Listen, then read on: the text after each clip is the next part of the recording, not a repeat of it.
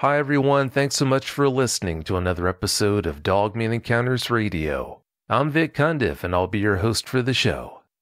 Before we bring on tonight's guest, if you've had a Dogman encounter and would like to speak with me about it, whether in private or on the show, please go to dogmanencounters.com and submit a report. I'd love to hear from you.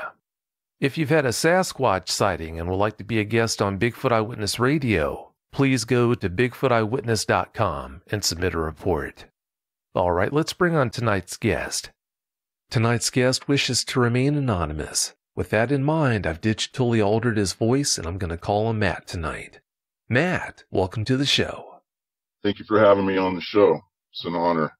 Oh, thanks so much for coming on. We really appreciate your time. Please give us a brief bio on yourself. Well, I'm just your typical average guy. I work, I play hard. I've grown up in Utah, so I'm a mountain boy and just love the outdoors. Spend a lot of time hiking and fishing and not so much hunting anymore, but, you know, taking the side-by-side out, four-wheelers out, things like that. You know, just pretty much your average guy. Nothing too special. Oh, I think you're selling yourself short there. You're definitely special. You say you feel in a way lucky to have had several experiences with dogmen. Please expand on that for us.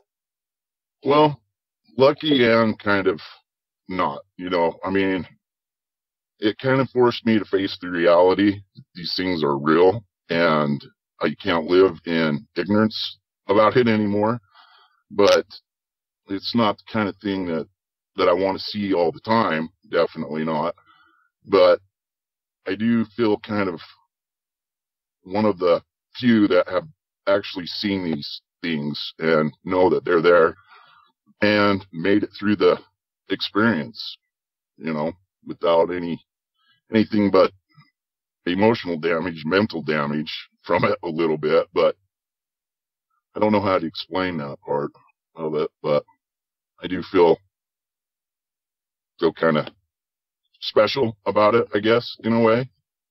Well, it is a definite advantage in my opinion, because now you know that they're out there, and now that you do know they're out there, you're able to take certain actions that will help maybe prevent certain problems in the future that other people who don't know about their existence wouldn't take. Yeah, correct. Your encounter happened 27 years ago, but you still broke down when we had our first conversation. Do you think it's ever going to be relatively easy to reflect back on your encounters? Yeah, like we've discussed, the more I talk about it, I think the easier it gets for me to be able to deal with the fear that it brings up, because I've never experienced that before in my life. I mean, I've never felt that way, ever. See, and I'm already getting kind of just thinking about it because it's burned into my memory for the rest of my life. I'll never forget this. It's impossible to, but the more I learn how to handle it, the easier it'll get. Yeah. But talking about it is how you start to, and sharing the experience with people, getting it out instead of keeping it bottled in, I think it helps to learn how to deal with it. Definitely. That's right. It's all about exposure. I think you're doing really well just for you to come on and talk about those experiences. That says a lot about where you're at already with this. So I'm really impressed. Yeah. How long have you known about me and what I do? Probably a little over a year now. I don't remember exactly how I came across your show, but I just listened. I don't even remember what episode I listened to first. I think it was the one where the two girls were in the car waiting for their boyfriends, and it just hooked me. And I was like, wow, there's other people out there that have gone through this and will know what I'm talking about. And I wanted to hear what they had to say. The more I listened, the more I thought, you know what? I can talk about this. I need to bring it up. I need to share this with other people too, you know? So yeah, I've been a fan for over a year, I'd say. Yeah, that episode you just mentioned, that's episode 83. That was a pretty intense one. Why'd you wait so long to reach out to me and let me know about your encounters? It's still super hard to talk about. And I guess for lack of anything, I guess build up the courage to be able to open up about this, really, because it's been so long. I thought I had it buried, but it's always been there. Still, it will be there. So I figured, you know what? I need to reach out and learn how to deal with this, because obviously I'm going to be carrying it for the rest of my life. Oh, yeah. Yeah, you're definitely going to be carrying it, but how you carry it, that's all that matters. And it sure sounds like you're carrying all this in a better way. So that's really good. I hope so. Oh, yeah. Yeah, you definitely are. All right, Matt, you've got several encounters to tell us about, so let's get to it. Please tell us about them now. We know it's hard for you to talk about them. Just do the best you can. Give us every last detail that comes to mind. All right. So this friend of mine named John had another friend, and I'm going to call him Tim, because I remember the guy, but I really don't remember his name, because after this happened, I never saw the guy again. So we decided to go camping, and at the time I had it was a 1978 K2 Blazer that I had fixed all up and redid it and lifted it, and it was a super nice Blazer at that time. And we decided, let's take the top off of it, because it was actually good weather, for fall around here that year. So we took the top off and went and picked up that Tim guy after we loaded all our gear and started to head up to this canyon that my buddy knew about. And where I live on the west side of the mountain range, is where I grew up. And we were going to the back side of it, the east side of it, and there was a pass that we had to go up through. So we got to the Blazer and took off and was enjoying the ride, stopped and got our food, got some beer, got some firewood, had everything in the back of the Blazer, and got to this little town that you had to go through to get to this canyon. But we had a super hard time finding it. I remember that, because you had to go down some private lanes and these dirt roads. It was really difficult to find. So that just tells you how isolated it was and very unpopulated at that time.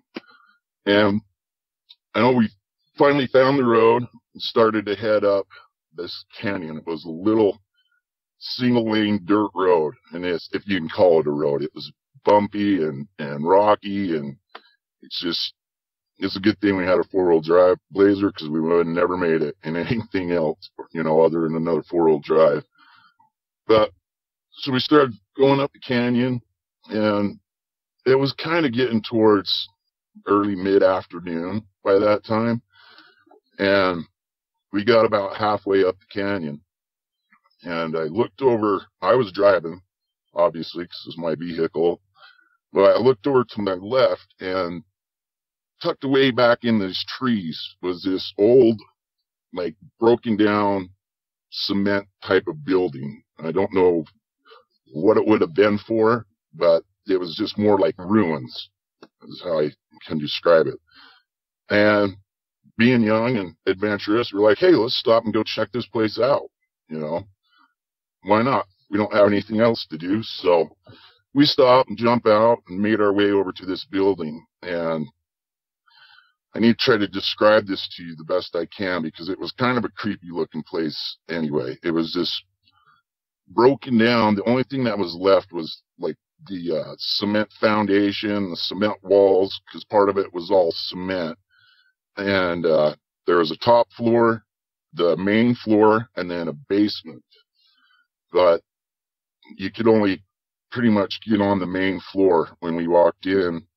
Had to walk up these 3 steps. I remember these 3 big concrete steps that we had to walk up to get in there.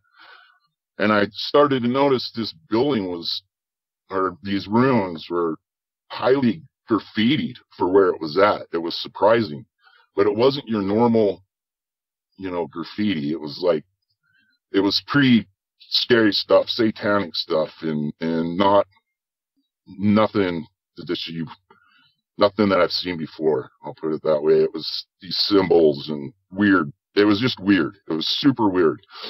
But then we walked into the ruins. I was on the main floor, and in the middle of the room, well, the middle of the floor was the opening for the basement. And we kind of walked around a little bit and walked over, started heading over towards that hole where there were stairs going down into this pitch black, dark basement. And I remember the sun was just shining just right that it lit up the bottom part of the stairs by about 3 foot by 3 foot pattern, basically. And when we got close to the stairs, I remember smelling this smell. I've never smelled it before, and I will never forget it. But it smelled like putrid, rotting meat, urine, blood, and it just smelled like a dirty, filthy animal den. I don't know how else to describe it. It was putrid. It was so strong and overwhelming. It was just unreal. But we got to that hole, and we were peering down into the bottom of the stairs, and there was an elk carcass laying at the bottom of the stairs. But it was just the hind quarters of it that we could see. And you could tell the thing was mangled and ripped up. So we're trying to figure out how did that get down there? Why is that down there? And we're trying to coach each other to go, talk each other into going down in the basement. Nobody dared. But what was weird about it is we were whispering. We just all of a sudden started whispering for some weird reason. And that part I still don't understand, but it was just really weird. I don't know how to describe the feeling that was there in I can't even call it a building, into the ruins. But all of a sudden, from the backside of the stairs, I heard this banging and there's something huge moving. And quick as lightning, that elk carcass was gone. It was something snatched it and dragged it into the darkness, and super quick. And it scared us all so bad that we turned around and started running towards the blazer, getting out of there. And the worst part about it was you could hear it coming up the stairs. Bam, bam, bam. But it stopped right before it would have came into the sunlight or onto that room. But we got in the blazer, and being dumb kids like we were, instead of heading back down and getting out of there, we were like, oh, it was probably just a cougar, because we got a lot of mountain lion in that area and a lot of cats. And thinking, well, we'll be fine. Let's just head up to the campground. So that's what we did. We got up there, and we found the spot, and it was on top of the canyon, basically. We were clear up towards the top, but we were still in the tree line. But it was kind of a open meadow type of area. It wasn't very big, but you could tell not very many people had been there, because there was just like one little fire pit, and you could just tell that it wasn't a well-used place. So we got camp set up, got everything going, started a fire, and had dinner and started drinking some beers. And this is where it gets hard for me. It got towards, I seem to remember it being like 12. It was after 12:30, 1 o'clock in the morning type of thing. And we were sitting there at the fire talking, and my friend John was sitting straight across from me from the fire, and then that Tim guy was sitting to my right. And the blazer was parked towards the right, because that's where the road was at. And we're just sitting there talking. Fire was going, everything felt normal. And then all of a sudden, like this, it just went super quiet. Like, it was so quiet, it was deafening. And I couldn't even hear the fire popping. I couldn't hear my buddy talking. And this weird feeling came over the whole area. It was just weird. And like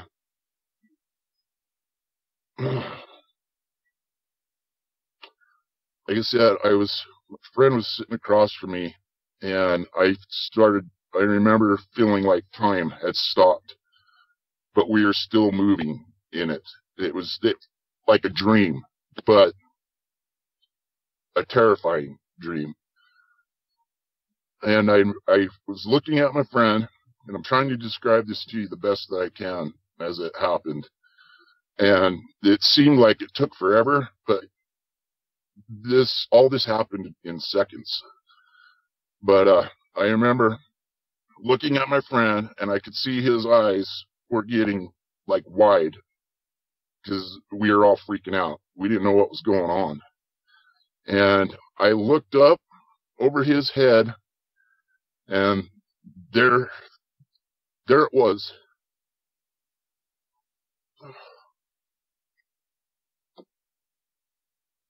Hold on. Let me get a grip. Like I said, it's scary, even thinking about it now. Oh, it is scary. I'll tell you what, Matt, let's take a break. We'll be right back.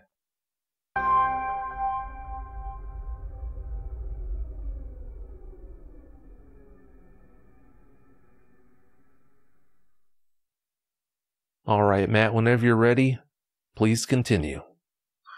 All right, so try to pick up where I left off. I looked up over past my friend's head and towards the trees, and there it was, this thing standing just on the outside of the light from the fire, just on the edge of the trees, half in the darkness, half in the light, staring at me. It had this super wicked grin on its face. I don't even know how to describe this, but it had this long snout, and I could see all its teeth, like it was smiling, but not a good smile, like I got you now smile, you know. And its eyes were squinted, and its ears were kind of laid back, but I could tell that it had big ears on it, and you could see the top parts of it with the tassels on the top of it, or whatever you want to call them. And I couldn't see the color of its eyes because of the way the moon was and the way the light was from the fire and all that. They just looked like narrow black slits that were glistening. And yeah, this thing was super wicked looking. I mean, the closest thing that I've even seen that compares to it is in The Howling, where the guy changes into a werewolf in front of the reporter. But that's not even as intense as this one was. It was evil looking, and I could tell it was kind of a dark gray color mixed with black, but it looked really mangy and dirty, and his hair was all kind of clumped together like there was dried blood in it, or who knows what. It did not look well. It didn't look well groomed, for lack of a better word. It was really, really dirty looking. And so I remember, like I said, everything was super quiet, super intense, like time had stopped. And bam, my fight or flight instinct kicked in. I mean, before I even knew what I was doing, I was jumping up. And of course, I grew up in Utah. I always carry, I had my 45 with me. My buddies had theirs with them. But I jumped up, and I remember when I was standing up, I looked back at my friend, and he must have seen how terrified I was because he hit the ground. I remember as I was rising, he was going down, and he went on this half run, half crawl, like he was spinning his wheels kind of thing, just trying to get out of the way and get towards the blazer. And I remember I pulled up, I aimed right for its head. I remember looking right at it. And me and this thing had never broke eye contact while I was doing this, other than when I looked at my buddy for a split second. I looked back, that thing is still intensely staring at me. But when I pointed the gun at its head, it knew what a gun was. I'm telling you, the thing knew what I was doing, because I remember his eyes kind of widening, and I got this feeling that it knew exactly, like human awareness type of thing. Like, it's so hard to describe. I don't know how to describe it to you, but this thing was intelligent. It knew. And as soon as I pulled the trigger, it was gone. Boom! And I just emptied my whole mag. Bam, bam, bam, bam, bam, bam. And all of a sudden, all the noise come crashing back in. Time started up again. Just everything. It was so weird how it all just snapped back to reality. And you could hear it running in the trees and crashing through the bushes. But it wasn't, I don't think it was leaving. I think it was circling us. But, and then while all that was going on, the other buddy of mine, Tim, he had made it to the Blazer and had it started and was yelling, get over here, let's go, get to the Blazer. And I remember I turned and started running, and was passing up my one friend that was still in a half crawl. I remember grabbing him and pulling him up and helping him, and we just ran to the Blazer as fast as we could.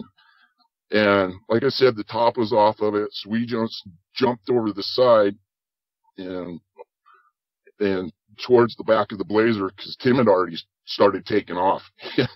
He was already in gear and leaving. And jumped in, landed in the Blazer. I hit the floor. My other buddy hit the seat.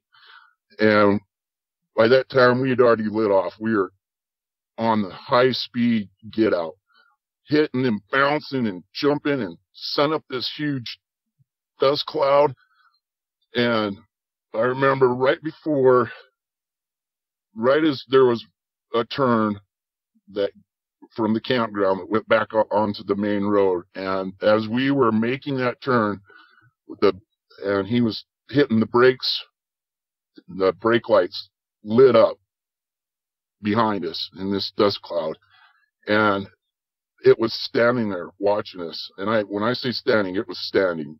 That thing was like, at least, it was no less than 7 foot, 7.5 feet, and big thing, huge. I wouldn't even be able to guess a weight on it. It was just massive. I've never seen anything like it in my life. But it wasn't like a puffed up bodybuilder or anything. It was muscular. It was really muscular, but it was more lean type of build to it, and super tall. But I didn't get a good look at it in the dust cloud, but it was there watching us. And so we took off, got down the canyon, beat the Blazer to death getting out of there, and just got back down into that town. And luckily this place there's a trucker route that goes through there. It's kind of a popular trucker route. So there's all these little motels that were there, and we were able to find one for the night. But we got in the room and we couldn't even talk about it. Nobody could even talk about it. It was so freaky. We never even got our stuff, nothing. And so like I said, that's what happened that night. And then, went home, and a couple of weeks later, because I can't live without the mountains, right? And even though I saw this thing, I'm thinking, okay, that was, over there in that canyon. It was the middle of the night, just because I wanted to go. I lived right by the canyon that was on my side of the mountain range. In fact, I could get to it in like 10 minutes. And like I said, it was fall time, and I love it up there. So I've talked myself into this. I'm going to go up to this little hiking trail that I knew about. That was halfway up the canyon, and you make this turn, you go to a lake. But before the lake, there was pull-off spots. And I knew right where to go to get to this trail, because it wasn't an obvious trail. You had to know it was there. And this trail leads up to a rock slide, big boulder rock slide.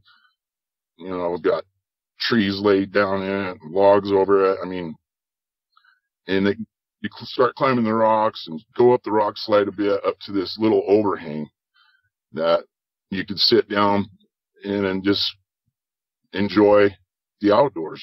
You know, it's a nice, quiet place, and it's just mentally relaxing.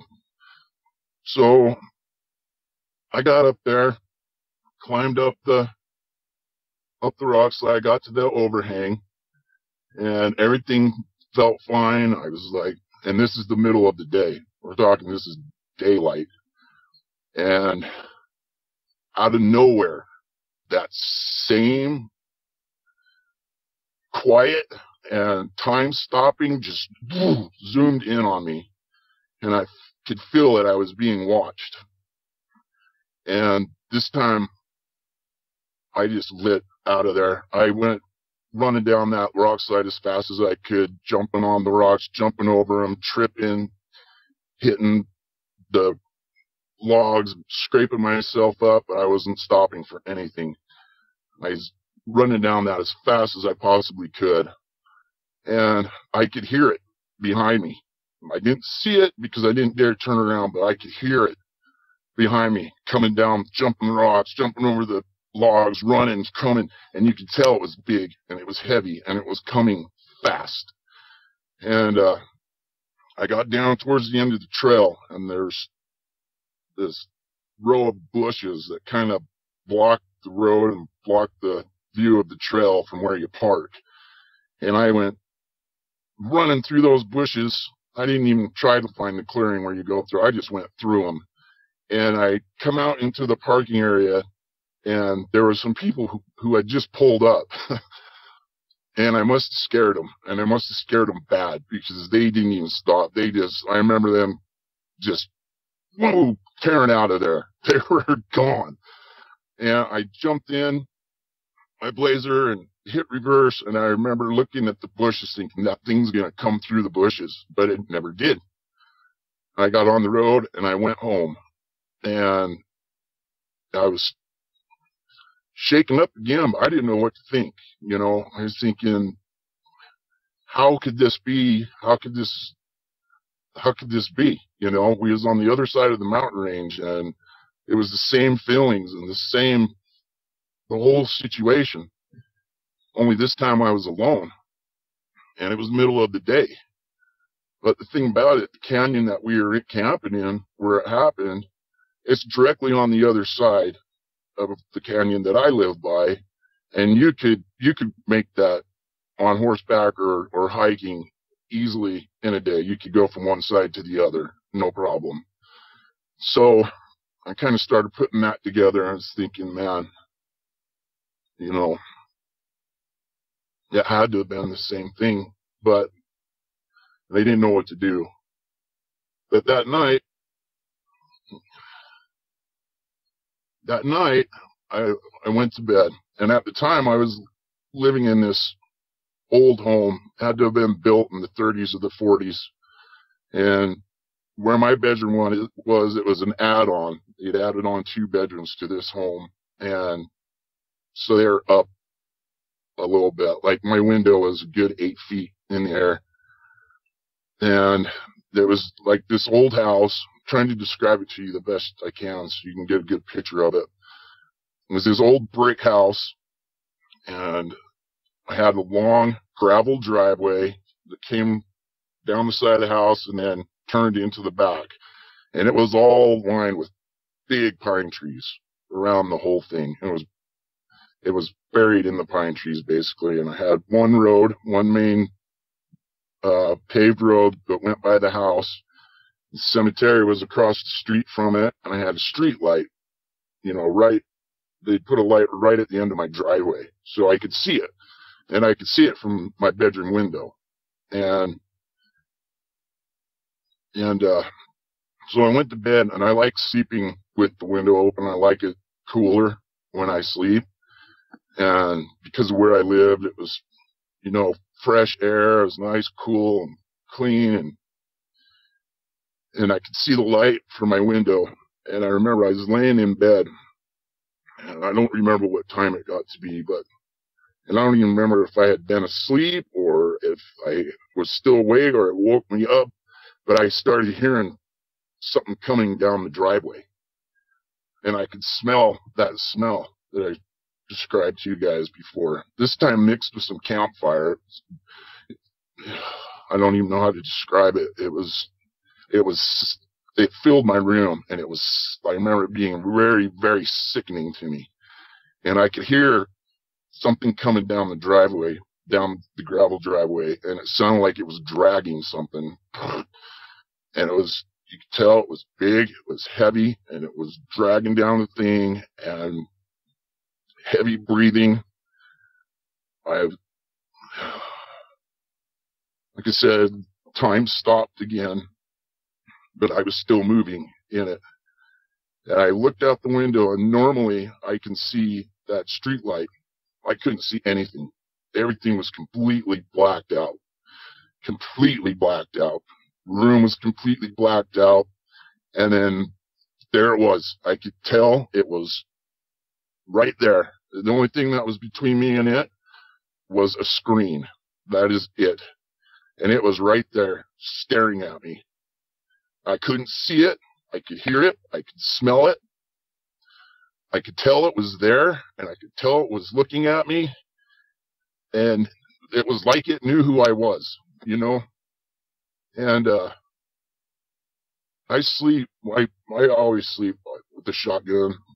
Like I said, I grew up in Utah. I grew up around firearms. I always have them around me. I had my shotgun by my bed. And I reached for it, grabbed it, and racked it, and pointed at the window. And as soon as I did that, I mean, the very second I did that, whew, everything went back to normal. Like everything. The smell was gone. Time started again. I could see the light. There was nothing in the driveway. I could see out the screen, you know. Nothing was there. That fast. So, yeah, that's what I've been dealing with. And, you know, I haven't experienced anything like that before in my life, and I'm not sure I want to again. But like I said, in a weird way, I feel kind of lucky to have gone through it in a way, for lack of better words, but it kind of forced me now. I can't live in that world of ignorance and non-believing. I have to believe because I have no choice. I went through it, and so did two other people that were with me. And like I said, one of them, we never saw him again after that. And me and John barely even talked about it. Like, it was like really hush, hush in reverence, you know. It was too much. It was too much to deal with at that time. And, but luckily I did have somebody that came into my life that, kind of explained to me what they thought it might be. And, I worked with this Native American guy. He's a Navajo, because we've got the Navajo reservation here. And, somehow me and him became really good friends. And I shared with him. He's one of the very few people that I actually talked to. Hold on. Man.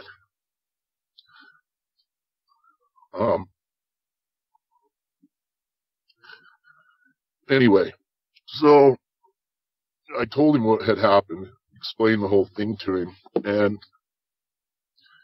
he thought that there was something that they've known about, the tribes had known about, and that I had been marked to be tormented, I guess, because if that thing wanted me dead, it could have killed me twice. Well, 3 times, actually, because I know it could have caught me on that rock slide. No problem. Absolutely no problem. And then there, the night at the campground, it was less than 20 feet away from me. It could have had me dead to rights. I would have been done. And then again at my house. And like I said, the last 2 times I didn't see it, but it was it. I recognized it, if that makes any sense. It was the same. It was the same creature. But so that's about all I can describe on it. There is a particular physical feature that the dogman you saw at your campsite had that shakes you up more than any other feature it had. Please tell us which feature it was and why you found that feature so disturbing. Its smile, the snout on it and its teeth, and just it's such a wicked sight still in my head. I can't even hardly describe it, and it's what really sticks out because, like I said, it was standing in half in the dark, half in the light, and still in the trees. I could only see its upper half. And that is something I just remembered too. When it did something that kind of freaked me out when I pulled my gun on it. It was moving like it was getting ready to point at me. And that I just don't understand. But it was like, had me singled out for some weird reason. I didn't even pay attention to my other 2 friends. I didn't pay attention to them at all. And they were on the move. You know what I mean? It's that thing was just locked. Me and him were just locked. And, but yeah, I'll never forget that. It was an animalistic human.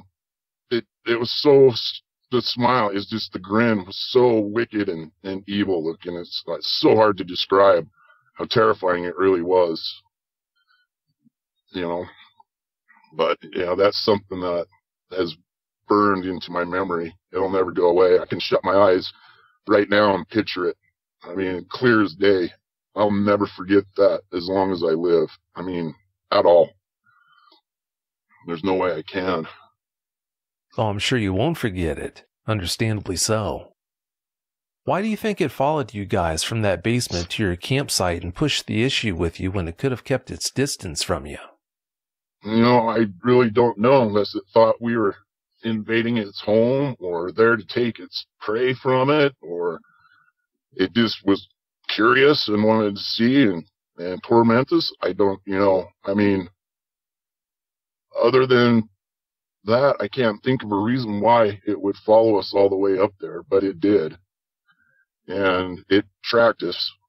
I mean, I'm sure it had no problem finding us, but I don't know, because we didn't damage anything in there or leave anything behind or make loud noises or try to shoot at it or scare it or anything, but I'm just thinking, because we were going to go down into that basement, but I know nobody would have dared, especially after seeing that elk carcass and it disappearing into the dark the way it did, and you could hear everything moving down there. Nobody was going down there. There's no way. But I don't know if it thought we were there for that, or, I don't think it was after us to kill us, because obviously it would have, and we probably wouldn't even have saw it coming, The only indicator that it was there was like the dead silence. You're like all of a sudden in a dead zone. And, it's a kind of a reality that's hard to describe, because it's reality, but not reality. And it's weird. It's like being in a dream, but you're in real life and terrified. I mean, there was a fear that I felt that was so deep and primal that I've never felt that fear in my life ever. And, I haven't felt it since these experiences happened, because it was just something that was so intensely terrifying that I don't think anything compares in this world to it, I mean, facing off with your grizzly bear would be more preferable than seeing this thing again. Well, I don't know, both would be pretty scary, but you know what I'm trying to say. There's just nothing that compares to it, really, at all. No, I get it. I definitely get what you're saying. Do you have any opinions on why it singled you out the first time you saw it? I don't know, other than maybe it knew that it would get a reaction out of me, other than just running in terror, because I did try to, I don't know how to, I wouldn't try to stand up to it, but it got a different reaction out of me probably than what most people would have done, I guess, and it knew it. It knew something about me, because I'm telling you, the way it was looking at me and looking through right into my soul, it was like it knew me. And it's so hard to describe to people that something you've never seen before in your life and some creature like that, and you're having this weird, like, I don't know, kind of a mental communication in a way or something, but it was just more of, not words or anything. It was feelings, and like, just like, like when you look at somebody that you've known for a while and you know them, right? That's how it felt like it was looking at me. Like it knew me. It knew everything about me, or, I didn't know it, obviously, and it knew I was terrified, but the only reason I think that it singled me out is maybe for something to that. I think it wanted to get a fun reaction for it, and it did. I just don't know if it was expecting the gun, because like I said, when it saw it, it seemed a little surprised, but it recognized what it was, and I could see it when it saw it. It knew, but I don't know. I really don't know. I wish I did know, but yeah, that is confusing to me. Oh, sure. Yeah, I realize it's hard to wrap your head around why it would look at you like it almost knew you, but yeah, a lot of eyewitnesses have reported that. You told us about the satanic-looking graffiti you found on that concrete building. Do you think the dogman you encountered had been conjured, or the graffiti was just happenstance?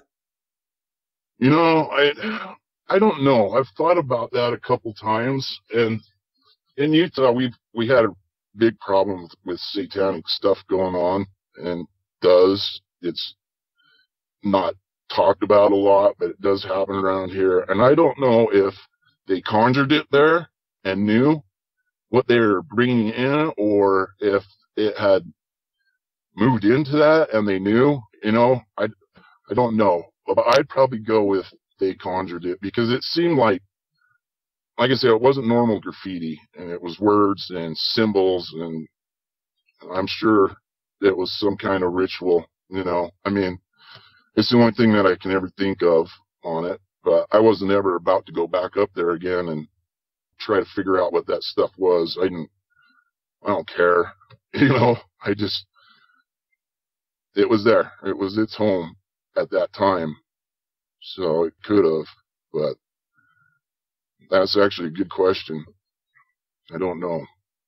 I'm glad you guys didn't go back. I'm also glad you guys didn't go down into that basement. That wouldn't have been good. You and me both. I don't think there would have been any way in this world any of us would have went down in there.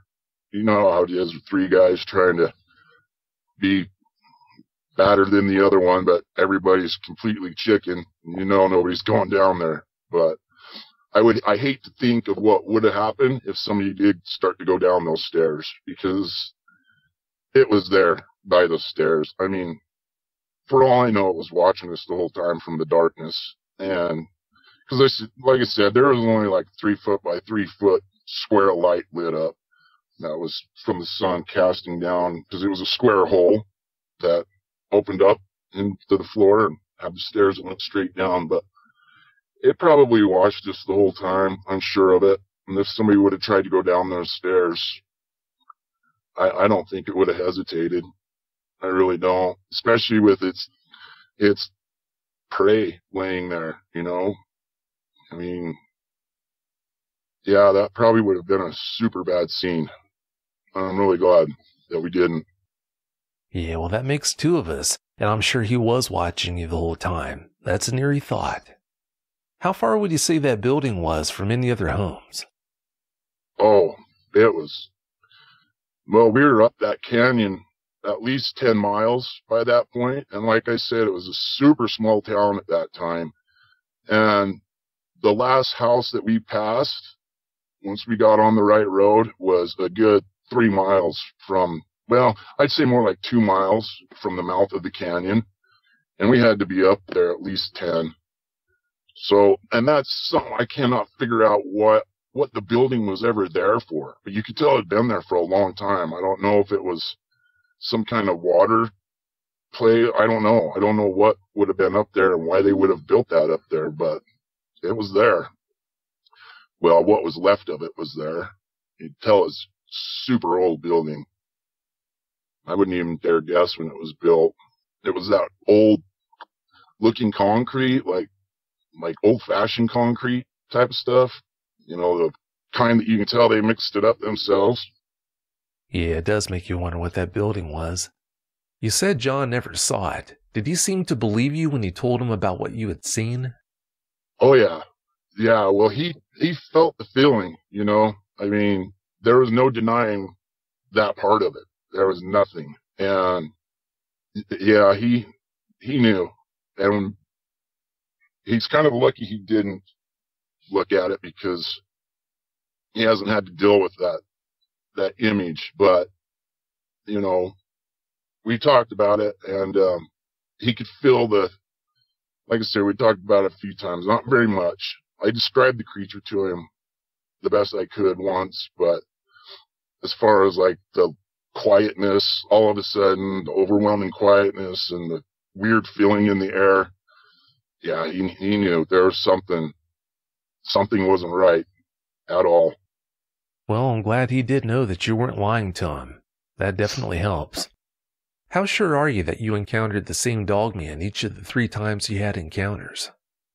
Well, going off the feeling that I got and the smell, I would say 100%, but without being an eyewitness to it, I can't be 100, so I'd say 99.9. I'd say it was the same creature. It had to have been. Yeah, I'm sure it was. Did you get more of a flesh and blood vibe off of it or a supernatural one? Oh, no, it felt real. It felt totally real. I got so many different emotions going on right now that it's hard for me to describe things. But no, I knew it was real. It was it was actually there. That thing was physical. It was there. I could have touched it, I bet. Probably wouldn't have got my hand back, but probably could have touched it. But no, it was real. Yeah, trying to touch it, that wouldn't be a smart move. Reflecting on the conversations you had with that Navajo man, do you think they helped you or hurt you in the long run in your ability to deal with what happened to you? He helped me. He definitely helped me because up until that point, I always had this uneasy feeling that I was still being watched, or however you want to put it. But, yeah, they definitely helped me. And it was good to encounter somebody like that pretty much knew exactly what it was and had heard of it before. You know, it was familiar and they knew what to do. So yeah, they helped me in a big way, and I'll forever be grateful for that. Well, I can understand why you would be. Yeah, sounds like he's a good man. I'm glad that he reached out to you the way he did. What was it about your encounters that's made it so hard for you to deal with them after all these years? Oh, it's just that deep, deep terror. And it's so hard to describe it. It's hard to control too. Like, you can tell even to this day, it's just the feeling and how instant you feel like you're nothing compared to this thing as far as power. You know what I mean? It was just totally intimidating, I guess, like unbelievably intimidating, and brings out this horrible, terrifying emotion that you'll only experience from something like that, I think. So it's been hard for me, and it mixes up my emotions like super bad, you know. Even talking about it is like, it's just this big mixing pot of emotions. Like, I'm still scared, terrified, and I don't know, it's just a jumble of emotions to deal with from it. And nothing has done that to me my whole life. The only time I get like this is when I try to deal with this experience, and it still brings it out. So maybe I always will be tormented with it, you know. Maybe it's still getting what it wants, because I think that's probably what it wanted, was to play games and terrify me. And here I am, 27 years later, still haven't seen it, haven't even felt it, but I'm still all messed up from it.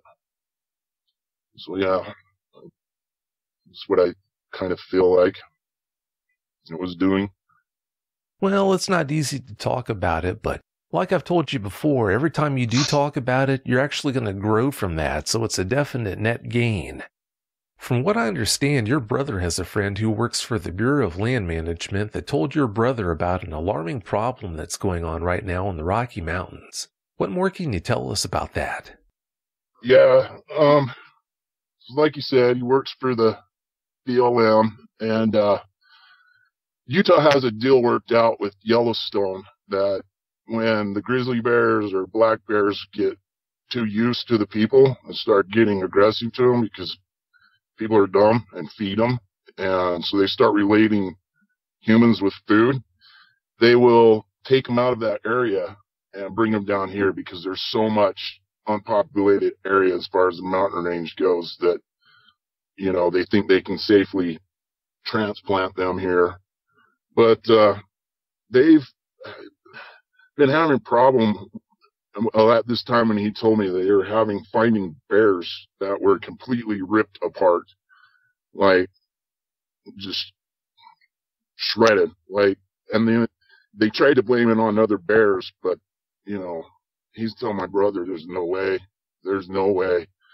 and not from what the damage that is caused. And we're talking big black bears and grizzlies. We're not talking little cute cuddly bears. We're talking things that can defend themselves, but something's taking them apart. And it's not people, it's poaching them. You can tell it's an animal on animal attack. But, you know, it's hard to get them to talk about it. Nobody wants to. Everything's always so hush-hush around here. You know what I mean? And they should be telling people, hey, stay out of this area. Even if they have to lie to them and tell them we got rogue bears or whatever, something going on, but they don't. They just keep it buried. I don't understand that, but in a way I do, in a way I don't. So, I mean, the mass majority of people out there aren't gonna, you know, they're gonna think everybody's completely cuckoo when you try to tell them about this. I wonder what's strong enough to do that to a grizzly bear. I'd go with the Dogman. That thing that I saw would have been plenty strong enough. I know it wouldn't have a bit of trouble handling a bear. Zero trouble. Oh, I'm sure it wouldn't. Since we're talking about how formidable dogmen can be, you've got a strong opinion about who would win a fight between a dogman and a Sasquatch. Please tell us more about that.